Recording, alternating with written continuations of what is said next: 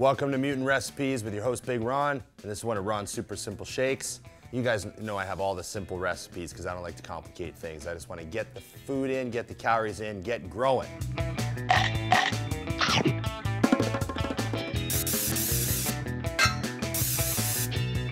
So here's what we're going to start with. We're going to start with a cup of egg whites. That's going to be 25 extra grams of protein in the shake. And now we're making the peanut butter cookie. So this is peanut butter with cookies and cream. So just imagine a pile of Oreos with peanut butter smashed all over them. Sounds delicious.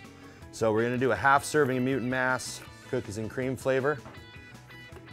And if you have not tried this flavor, I highly recommend it because you know we always smash our flavors out of the park here, but these new Mutant Masks are sick.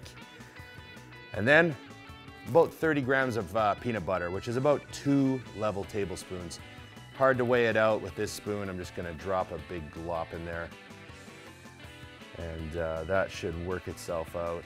So now this shake has 59 grams of protein, about 100 grams of carbs, and about 25 grams of fat.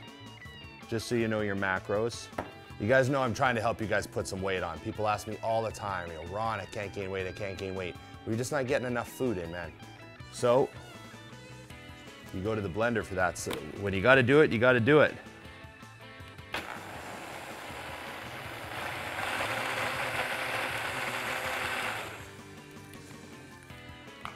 Now I know you can always throw in a bunch of ice if you wanna make it real thick, but this comes out pretty thick as it is. You know, Mutant Mass is very creamy, and with the egg whites and the peanut butter, you're probably not gonna need ice.